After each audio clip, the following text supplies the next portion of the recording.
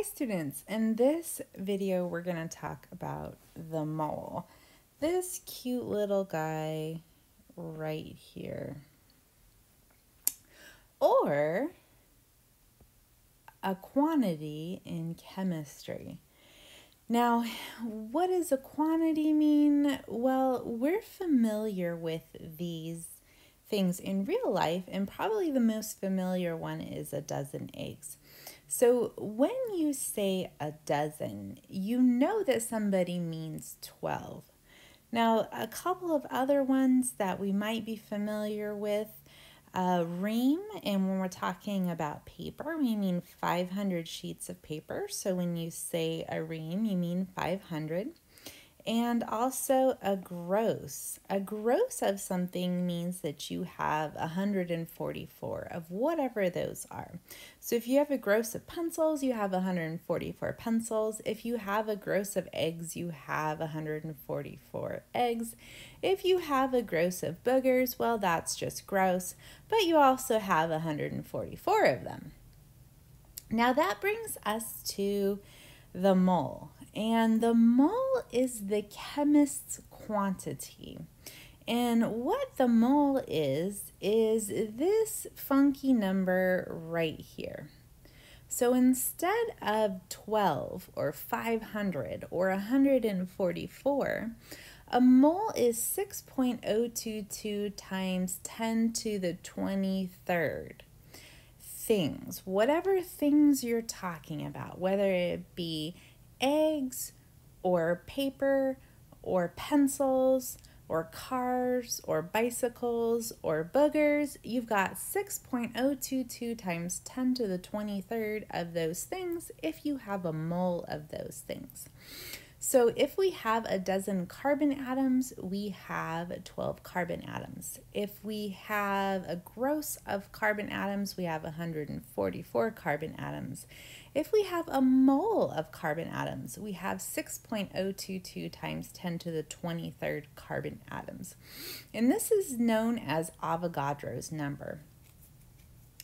This is also the number of carbon atoms in 12 grams of carbon. Or if you have 12 grams of carbon, you have 6.022 times 10 to the 23rd carbon atoms. Or we can say if you have 12 grams of carbon, you have a mole of carbon. Now, mole is abbreviated MOL, so that'll save you a ton of time. Like kilogram is abbreviated kg, and liter is abbreviated L, mole is abbreviated MOL. So you can see how that will just make you happy and save you a lot of time there. Ha ha. Okay, so looking at this balance down here, it says on the balance right here on our watch glass, we have 1 mole of carbon. And that means we have 6.022 times 10 to the 23rd carbon atoms sitting right there. Now, what's the mass of this? Well, we just said up above that if you have a mole of carbon, you have 12 grams of carbon. Now, 12 should sound really familiar when we're talking about carbon. And that's because when we took a look at the periodic table, we said that a single atom weighed 12. So a single carbon atom weighs 12 atomic mass units, and remember we said that you can write that AMU or just U. But if you have a mole of carbon, so we'll say 1 single carbon atom, if you have 1 mole of carbon, so you have 6.022 times 10 to the 23rd, which is a huge number of carbon atoms. What does this weigh? Well, it's the same number. So that makes it really easy. The only difference is the unit. So 1 mole of carbon, so 6.022 times 10 to the 23rd carbon atoms, weighs 12 grams. So it's a lot larger of a unit. And if you just have one single atom, it's 12.0 atomic mass units, which is a tiny little unit. So the number is the same, it's just the unit that's different. Okay, so going back to this slide right here, if you've got 12 grams of carbon, and we're talking about carbon 12 here, so it's atomic number of 6, and it weighs 12, so that means it's got 6 protons. And it has a total mass of 12, so that means that the other 6, so 6 plus 6 equals 12, the other 6 must be neutrons. So we have 6 protons and 6 neutrons in that nucleus, which gives us a mass of 12. Okay, so the regular old carbon 12. That's going to weigh 12 grams if we've got a mole of it. And if we've got a mole of it, it means it weighs 12 grams.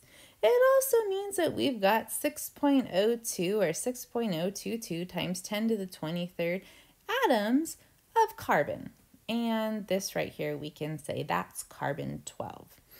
So we can say this a bunch of different ways. So on this slide right here, it says that 1 mole of carbon atoms is 6.022 times 10 to the 23rd carbon atoms, and 6.022 times 10 to the 23rd carbon atoms is 1 mole of carbon atoms. So I just set those backwards. This is also equal to 12.0 grams, and this one right here is equal to 12 grams, and we can put of carbon. Okay, so 1 mole of anything is 6.022 times 10 to the 23rd of those things. So if you have a mole of bicycles, you have 6.022 times 10 to the 23rd bicycles. And if you have 6.022 times 10 to the 23rd bicycles, you have 1 mole of bicycles. Now what the bicycles weigh, I don't know, because I haven't weighed a bicycle. Okay, so the point is, if you have a mole of anything, you have 6.022 times 10 to the 23rd of those things. And if you have 6.022 times 10 to the 23rd things, you have a mole of those things. Just like if you have 12 of something, you have a dozen. If you have a dozen, you have 12. Okay, so we can say those things different ways. Now, we've already talked about how the periodic table will tell you how much each atom weighs, and it will also tell you how much a mole of that thing weighs. So if we were looking at a different atom and not carbon, say we were looking at oxygen. Now 15.999 is almost 16, so we're just going to go with 16 for simplicity. So 1 oxygen atom weighs how much? That's right, 16 atomic mass units. Okay, so AMU or just the U. Now, 1 mole of oxygen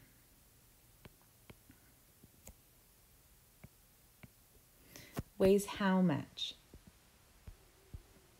That would be 16 grams. Okay, so if you have 1 oxygen atom, that is going to have a mass of 16 atomic mass units. If you have a mole of oxygen atoms, if you have 6.022 times 10 to the 23rd oxygen atoms, you're going to have 16 grams. Same number, different unit. Okay, so let's do a different one. Let's do sodium. So if you have 1 sodium atom, what's going to be the mass on that? It's going to be 22.99 atomic mass units.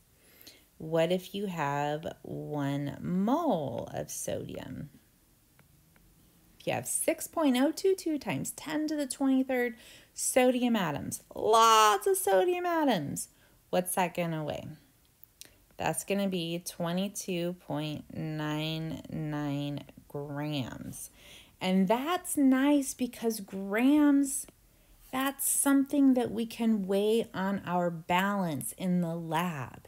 We can't weigh atomic mass units out on the balances in our lab because they aren't precise enough for that. Okay. So if we were to take a look at some different atoms and we had a mole of each of these, what would that look like? Well, we've got copper here and aluminum here, and we've got lead here, sulfur, magnesium, and chromium. So right here, we've got 6.022 times 10 to the 23rd copper atoms sitting right there. We have a mole of copper atoms. Okay, so we have 1 mole of copper here. We have 6.022 times 10 to the 23rd copper atoms. So what should that copper weigh that's in that beaker? Well, if we go back to the periodic table, we will see that if you put that on the balance and you subtract out the weight from the beaker, that it will weigh 63.55 grams. So you have 63.55 grams of copper. And it's going to work the same way for all of the other elements. Now, why are they different sizes, a mole of each of them? Well, we've got different sizes of our atoms, and we also have different ways that our atoms pack next to each other. So they take up different amount of space. Okay, so that brings us to the concept of molar mass. Now, this is the mass of an element or a compound per every mole of that we have. So it's basically what we just went over, but it's a way to write it so you can use it as a conversion factor. So it says here that it's usually written as a big M, and it's often written as an italicized big M, and the units are grams per mole, and we can abbreviate that G over MOL. So the molar mass, other things that we'll hear it called are formula mass and formula weight or molar weight. Weight tends to be the old version of what we say. Most people use mass these days. So what we can do is we can write the amount or the number of grams of something per every 1 mole of that substance. So if we take a look at the copper that we just did on the previous slide, we had 63.55 grams for every 1 mole. So how we would write the molar mass for copper?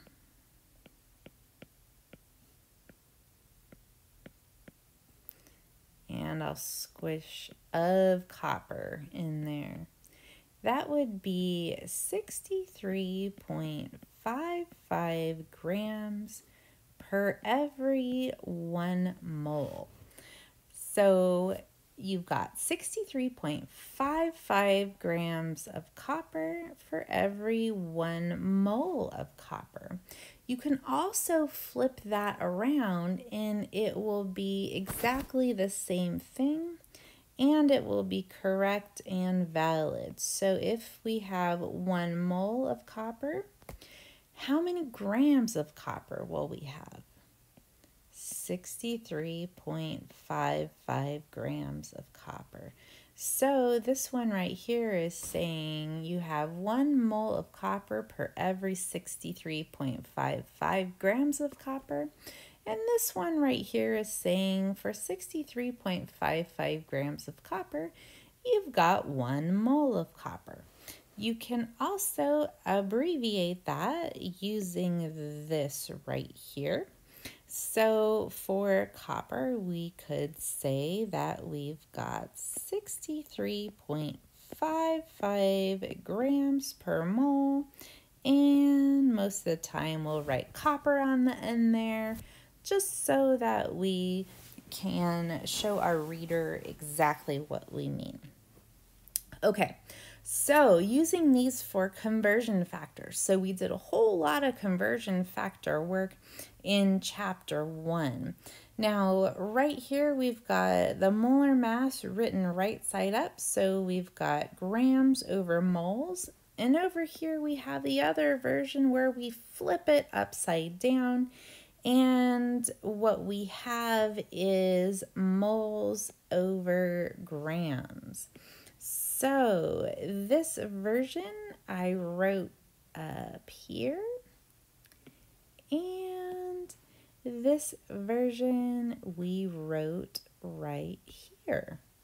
Now, if this was a whole lot of blah, blah, blah, and what on earth am I talking about? Don't worry, we're going to get to some problems where we use this stuff, and you'll see how we're going to use the molar mass as a conversion factor. So let's work some really simple problems so you guys can get the hang of this.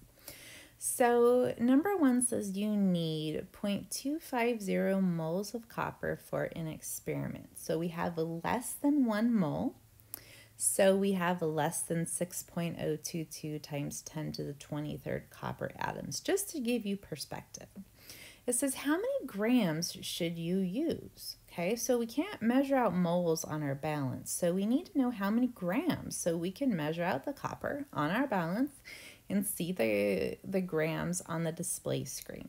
Okay, so how many grams should you use and how many atoms of copper is this? Okay, so let's just start with what we're given. So we're given 0.25 moles of copper. So we'll have 0.250 moles of copper. We'll write that right there, and that is the given. And you guys will see that these problems follow the same pattern, so that's really good. Now, we want to get rid of moles, and that's a unit, and we want to go to something different. So that means we need a conversion factor. So right here, we're going to have a conversion factor. Oops, spelled that wrong.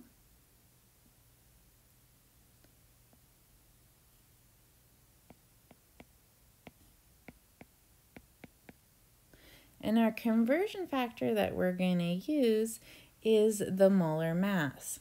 Now, knowing that we need to get rid of this unit here and letting our units guide us, do we want to put moles on the top or the bottom of our conversion factor? In the numerator or in the denominator? We're going to put it in the denominator because we want to have moles divided by moles, because anything divided by itself is what? Is 1. Okay, so we want to get rid of moles. Now, where do we want to go? We want to go to grams, so we're going to put grams on the top. Okay, now we just learned on the previous slide that when we're relating grams and moles to each other, this is called the molar mass. And where do we find the molar mass for each different element? On the periodic table, that's right. So for every 1 mole of copper, what mass did you have? Well, we did it on the slide right here. We had 63.55 grams of copper. So 63.55 grams of copper for every 1 mole of copper. And again, you guys, we found that on the periodic table right here, 63.55. Okay, so we're going to cancel out the moles right here. We're going to cancel that out, and we're going to go ahead and do our calculation, and we're going to get that we have 15.9 grams of copper. So we did 0.250, which has 3 sig figs, times 63.55, which has 4 sig figs, and we need an answer that has 3 sig figs because we only have 3 here. Okay, now this says how many atoms of copper is this? Well, what we're going to do is we're going to set up the problem again.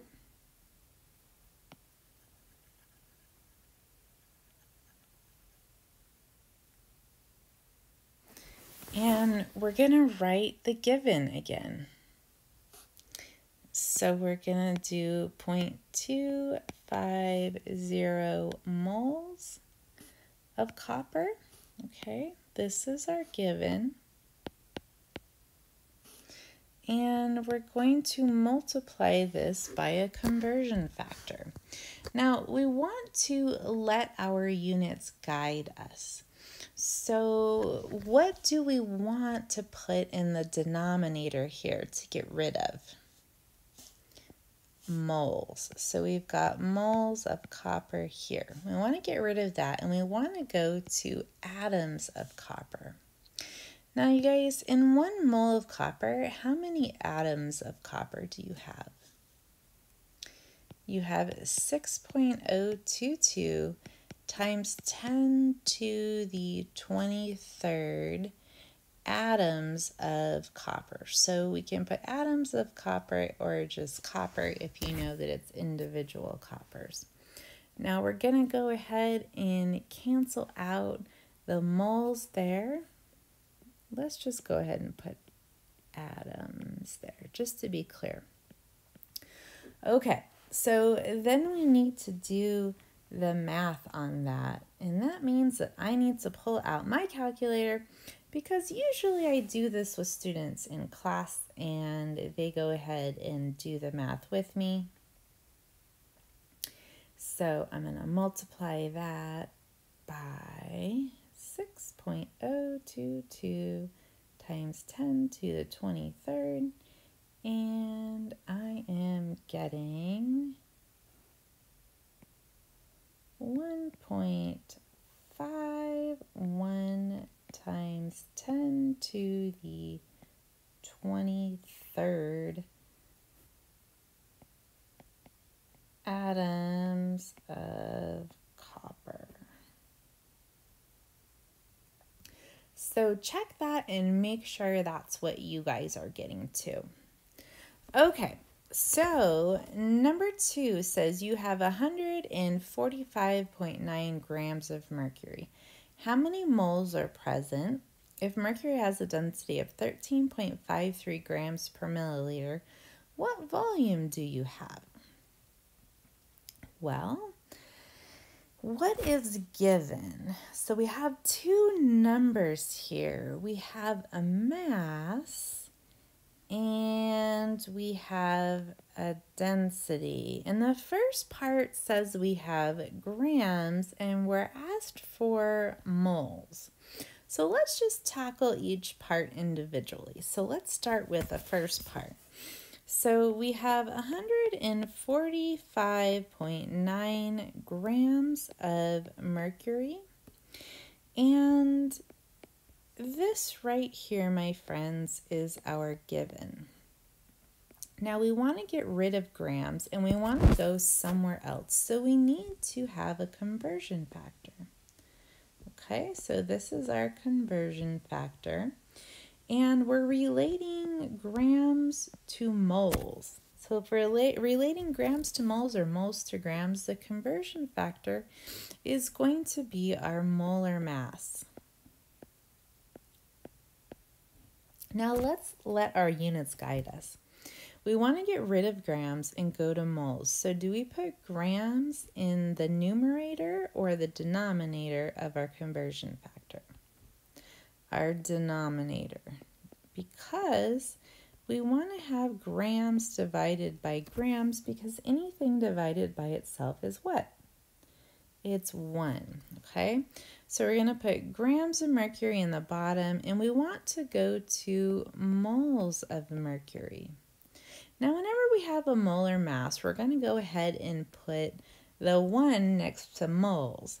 So if we have 1 mole of that substance, all we have to do is look at the periodic table and it'll tell us what the mass of that 1 mole is. So we go back to the periodic table and we find mercury on the periodic table, and we can see that we've got 200.59. So we have 200.59 right there. So grams of mercury cancels out and we're left with moles of mercury, which is where we want to go for the first part of this problem. And if we go ahead and work this out on our calculator, we will see that we have 0.7273 moles of mercury. And right here we had 4 sig figs, and right here we have 5 sig figs, so we answered with 4 sig figs because those are the rules. Okay, now the next part says if mercury has a density of 13.53 grams per milliliter, what volume do you have? Now this might sound like, oh my gosh, I don't know what I'm doing. I can't do this part of the problem. But yes, you can. We worked through density a lot in chapter 1, and you guys had a lab where you guys had to do density. Don't worry, you can do this. Just go ahead and write down the given one more time. So you have to start somewhere. So go ahead and write something down. You're given 145.9 grams of mercury. And the question is, what volume do you have? And you have to ask yourself, do I have a conversion factor given to me or somewhere where I can find it that relates grams and volume? Yes, you were given the density right here, and you can see grams in the density, and you can see milliliters in the denominator there in the unit, and milliliters is a unit of volume, okay? Now, we can use this conversion factor density right side up, or we can use it upside down. We can put mercury there, 1 milliliter of mercury.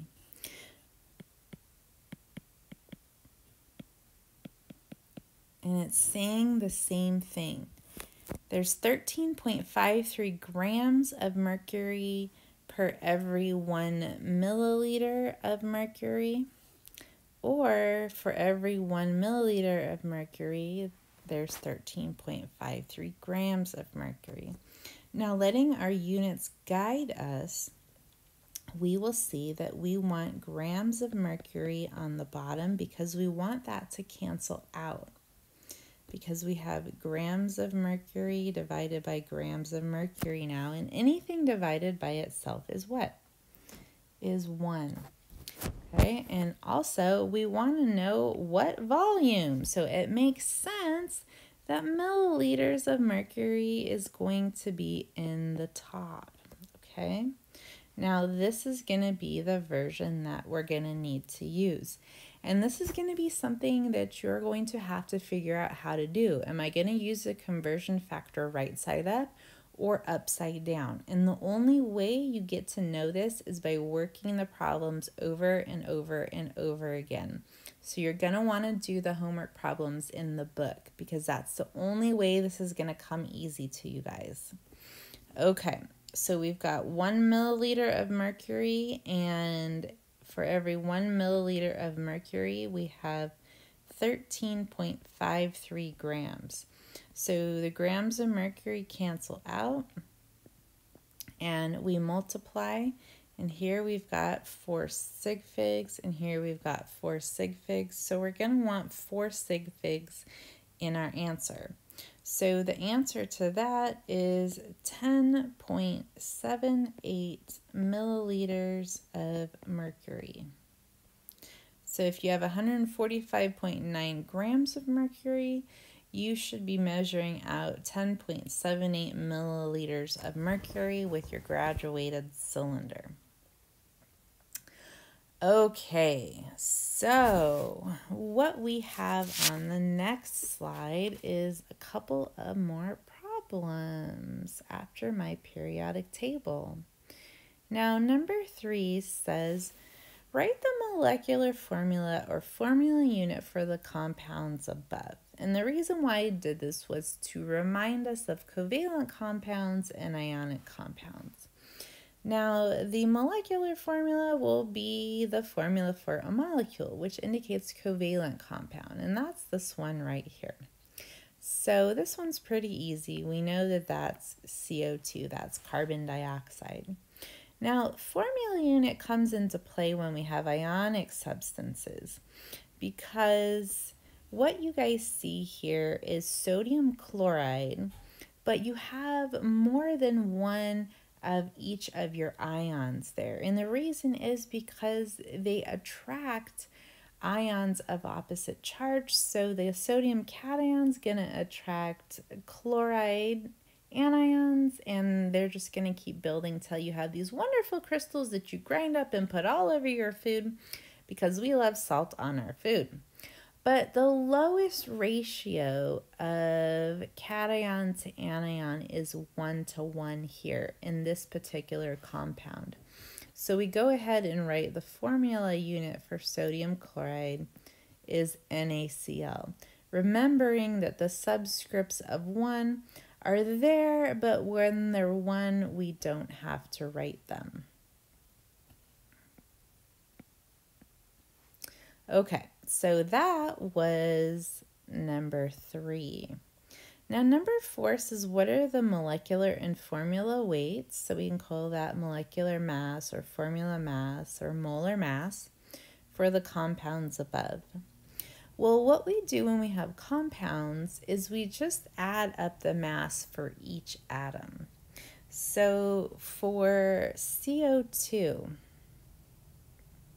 what we would do is we would say that we've got 1 carbon and 2 oxygens, and we would go ahead and look on the periodic table, and we'd see that the average mass for a carbon is 12.011, and the average mass for the oxygens is 15.99. So we have 12.01 and 15.999 and 15.999. So if I add that up on my calculator, pulling up my calculator right now, plus 15.999 plus plus 15.999. What I'm going to get is 44.009. So we have a molar mass of CO2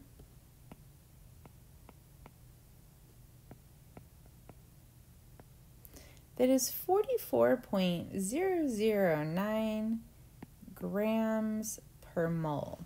Now the other way that we could write that is that we have 44.009 grams of CO2 per every 1 mole of CO2.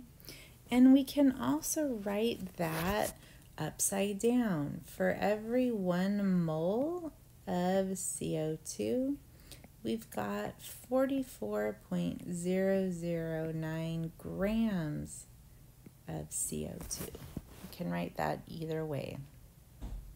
Okay, so for sodium chloride, the formula weight or the molar mass for that, we've just got one of each. So we'll have our atom and our mass. And we go back to the periodic table and we can see that we've got 22.990 for sodium. And for chlorine, which is over here, it's a halogen, we've got 35.453.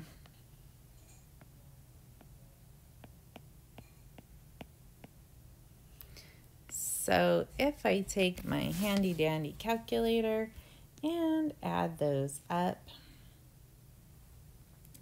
I've got 22.990 plus 35.453. We will get a molar mass or a formula weight of 58.443 grams per mole, and that is our molar mass of sodium chloride. Okay, so you guys, I'm going to stop the video right here and we're going to go on to the next few problems in the next video. So I will see you then. Bye-bye.